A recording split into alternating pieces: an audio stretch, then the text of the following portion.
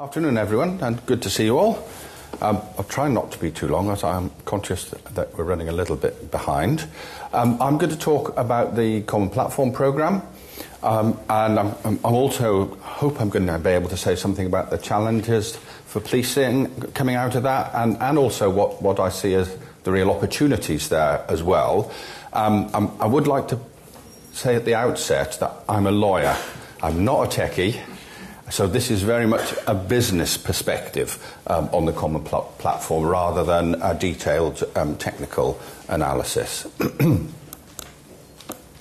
Okay, I'd just like to start saying a little bit about the context behind the Common Platform Programme, and first just to explain something.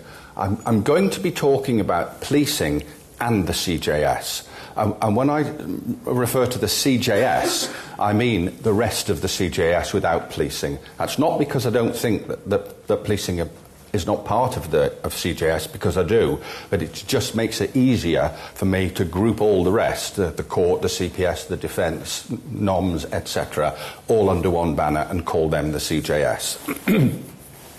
So, just to say something about the context.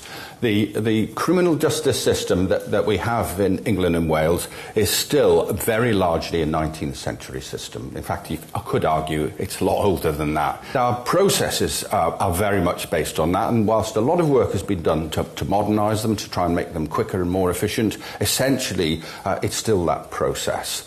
And in particular, we apply exactly the same court process to the simplest cases as we do to the more serious cases. So a fare evasion case, for example, until very recently has gone through exactly the same court process as a domestic violence case. Appearances in court, adjudication by 3 magistrates, maybe several adjournments before the case is finalised. Then that's a disproportionate application of resources to those kind of cases. It's not efficient. And what we also know is that hundreds and thousands of defendants charged with straightforward summary-only offences don't engage with the system at all. They completely ignore everything.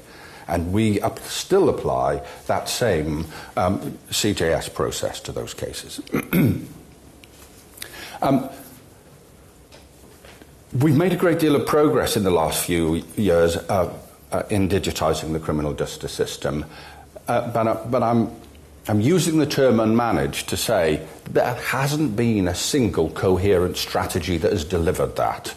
It's actually been activity at a variety of levels, some local, some national, progressing with different approaches and different systems and different interfaces. We've made a great deal of progress, but we haven't done it in a completely consolidated and coherent way. And the consequence of that is we haven't been able to take the maximum opportunity of that digitisation. We don't have the most streamlined digital systems running right from policing and through the CJS. We don't make the most opportunity that modern IT can deliver for that. And a good example of that is the extent to which a lot of that digital communication is still email, which requires manual intervention. And a great deal of the multimedia material is still being passed on from the policing to the criminal justice system and across the system on discs, with all the challenges that presents and all the difficulties of managing it and loss of them and so forth. And of course, we're seeing a considerable increase in the use of body-worn video, and that's going to escalate immensely in the next year or so. Many of you will have read the recent HMIC report, which flagged up, I think the term they actually used was the police service is swamped with digital material, and that's on the railway track coming down to the criminal justice system. We're all going to be completely swamped with that, and we'll be paralysed with it all if we don't get the most efficient means of being able to manage that and access it and share it. It's a huge opportunity to use that technology to great benefit, but if we don't put in place the right systems for managing it and accessing it, it's going to become a big issue for us all. We all collectively have a single aim out of all this, and that's to get the best digital criminal justice system, and for all of us collectively to harness the benefits of doing that. But there's only one way that we're going to achieve that, and that is actually by doing it together. And that means we've got to work cooperatively, and to achieve that successful cooperative working, it means we all have to be prepared to give a bit and take a bit, and look to how we can work together to put in that best system. Okay, so the Common Platform Programme, to say a little bit about that, it's part of the Court Reform Programme. It's the criminal arm of the Court Reform Programme. It's critically a partnership between the Court Service, the CPS and policing, and it has joint SROs. And that is going to be, I think, an important element of taking this all forward successfully. It's got the right constitution at the centre of it to be able to manage that. It's about creating that single common cross-CJS data store which will hold all the material that the CJS needs to be able to deal with cases, or provide access to it. And I'll come on to that a bit more in a moment.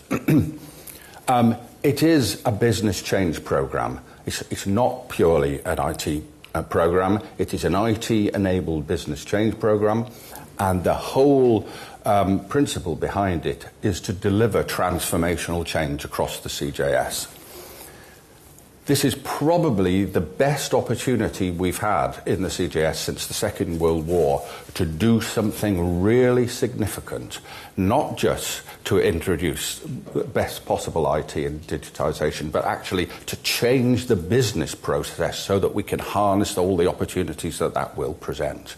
And that means redesigning the CJS to be a streamlined and automated system, making maximum use wherever possible of online activity.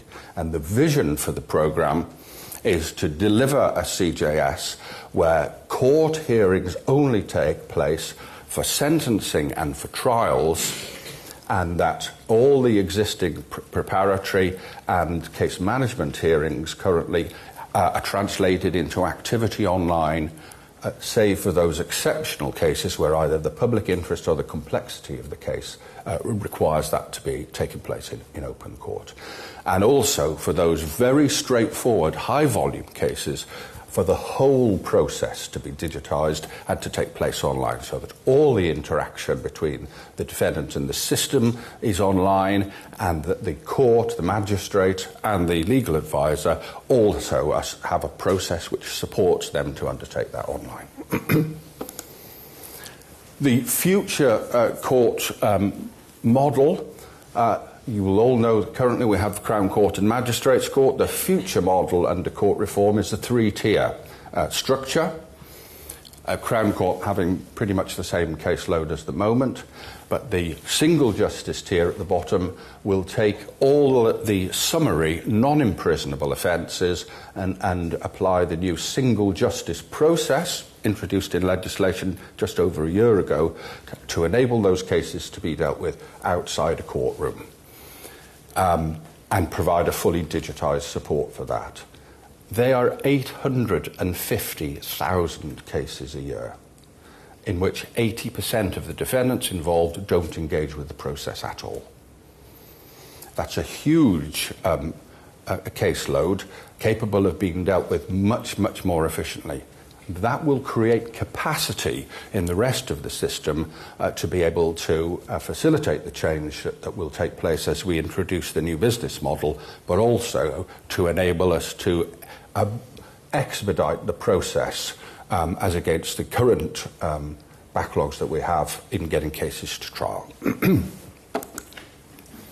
So this is an overview of the Common Platform Programme. Some of you may have seen this previously. The large blue centre is the platform itself, the data store, the means by which we'll access material held in police data stores. you'll see then the significant difference in the future is that all other CJS users access that material. Nothing gets passed on from one organisation to another. We all share the same material. We all get access to the most up-to-date version of the case and the case material at any one time. Material provided by the police service via the CPS into the platform, accessible by users, and eventually we will build portals to enable defendants in person, victims and witnesses, and citizens, the public, to be able to access information that they're entitled to in relation to cases. I'm not going to dwell too much on this. It's an agile programme. We have over 300 staff working in Croydon mostly, building the capability, developing the software, and those are working in teams all led by criminal justice practitioners, legal advisors, prosecutors, court administrators, defence professionals, so that what is developed is driven by business users with years of experience. It's building on case data received from the police via the two-way interface on the existing CJS exchange.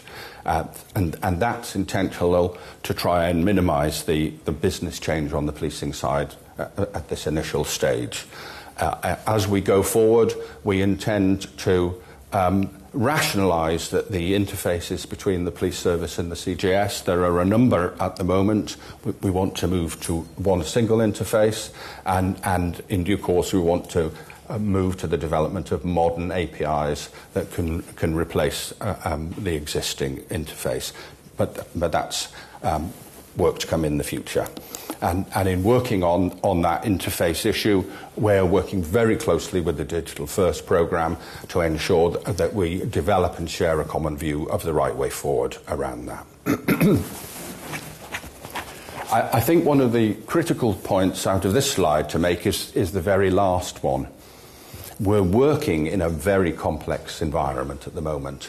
The criminal justice system itself is very complicated. There are a variety of different IT systems, different interfaces, and at different stages.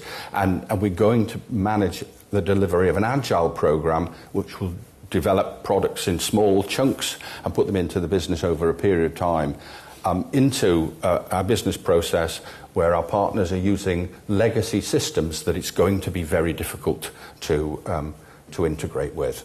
So this is going to be a challenging environment that we're working with.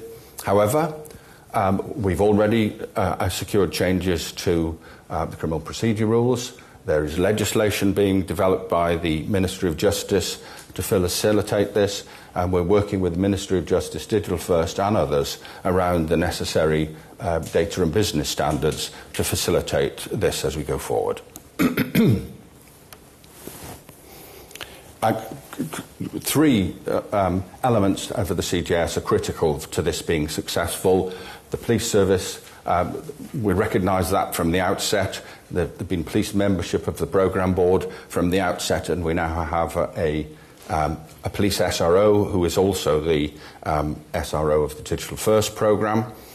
The judiciary have been very, very supportive of this initiative. The senior presiding judge also sits on the programme board, and we're working extensively with defence practitioners to keep them engaged as we go forward and to ensure that we develop and deliver products that provide benefit to them and help them to work better, so that we know that they will buy into this significant change.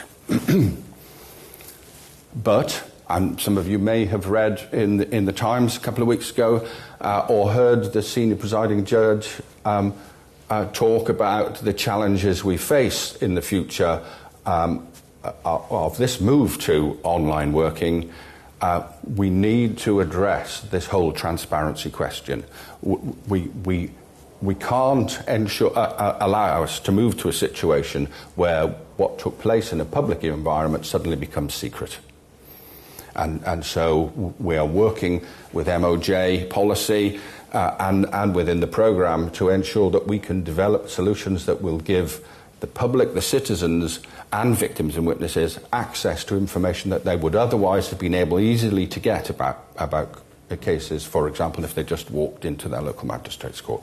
But that will be a challenge. Okay, there are two key elements of the programme. Automated track case management, that's the digitisation of the summary non-imprisonable cases. And the second element is core case management. That's all the rest of the criminal cases going forward before magistrates' courts and the Crown Court. In particular, in relation to core case management, we will be developing, and have already started to develop, online tools, for example, to enable the defence to access by self-service the initial details of the prosecution case, and in due course to be able to enter pleas online and progress the early stages of cases online without having to attend court. The Single Justice Service, ATCM, will start a pilot early in the new year, probably February time, we're not quite sure yet, initially with transport for London fare evasion cases, and then be extended gradually through television licensing, DVLA cases, and then to the police motoring cases, which is a very large part of this work. And that will enable defendants to enter pleas online and manage all their interaction with the court process online. And it is proposed to bring forward some legislation to permit automated fines for certain classes of cases to make the process much more streamlined and instantaneous. And it's likely that will be tested initially around offences involving fishing licences. Core case management, which is the main criminal part of the programme, will be delivered into a pilot site in the Crown Court, building the process for Crown Court cases initially. That pilot site is Liverpool Crown Court, and that piece of work will commence with pre-charge case submission probably in January, maybe the middle of January, end of January 2017. The delivery of that whole piece of work in the Crown Court is likely to take us towards the end of 2018, and thereafter rollout will be into the Magistrates' Court. At this point, I can't give you a clear indication of when that's likely to end, because it depends also on some additional police forces implementing the two-way interface, but it's certainly not going to be before the beginning of 2019. Products have already been delivered by the programme. There's a Magistrates' Court rota tool, which I think may have been mentioned to you this morning. This allows all magistrates to provide their availability and get their court rotas online, and has streamlined the process of rotating magistrates to attend court. There's an online plea process available at the moment, whereby defendants can enter pleas to straightforward motoring cases. The rest of the process still carries on as it does now, but that's been implemented in almost all the magistrates' courts. And there's a process of digital markup enabling magistrates' courts to result cases directly online in court, and that's in pilot at the moment, due to go to rollout early next year. I'm not going to go through these slides in detail because they just summarise some of what I've already said. I've already mentioned the importance of the partnership between the Digital First programme and the Common Platform programme. Key elements that we're working together on are, firstly, the approach to multimedia. We're sharing a project called EDAM, Electronic Direct Access to Multimedia Material, which will allow the Common Platform to receive a URL from a police system and then automate access direct back to that item of media, enable it to be viewed in the Common Platform whilst actually the item is held within a police repository. the platform will also enable the material to be downloaded if into the common platform if it's required. And that will greatly simplify the process of managing multimedia material, as it will not only enable the prosecutors to be able to access that directly, but will provide the access required by the court and the defence, thus simplifying considerably the challenges we have at the moment in managing this via discs. That is a challenge for the policing service in that a lot of that capability doesn't exist at the moment to hold material in repositories and provide it for access in that way, and will require some investment. But in the long term, that's a considerably enhanced way of managing that material. We're also working with the Digital First programme around the continued development of structured data into the platform, and we have agreed or worked with them and agreed with the National Police Chiefs Council a memorandum of understanding around the business interface between policing and the programme. And that includes provision for the implementation of TWIF across those police forces that currently don't have it. I think I've covered those items, and I'm conscious of the clock. And there are opportunities here for policing as well as a challenge. There's an opportunity to standardise the interface between policing and the CJS, and to develop the electronic access to multimedia to simplify existing processes. In due course, the programme plans to access PNC material directly to make that much easier to access as cases progress. And I've mentioned already that we will be looking, as we go forward, to develop appropriate APIs to facilitate the ongoing interface between policing and the programme. On the basis that, and I think I'm already a minute overrun, on the basis that a picture paints 1,000 words, I'm going to close by showing a couple of screenshots from the programme. These are the screens that we'll be delivering into Merseyside for the charging capability at pre-charge stage. This is an example of what a prosecutor will see when they open a case.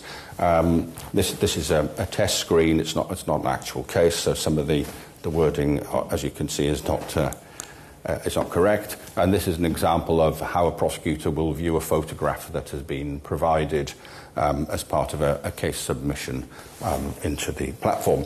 And the final screen, which I hope nobody in the room yet has had cause to access, is the screen that's currently available to enable